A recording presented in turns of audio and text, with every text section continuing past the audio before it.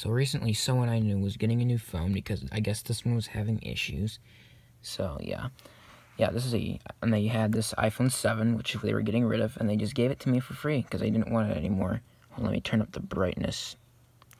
Yeah, I guess the reason they got rid of it is because it has a broken home button, as you can tell here, because it's all cracked up.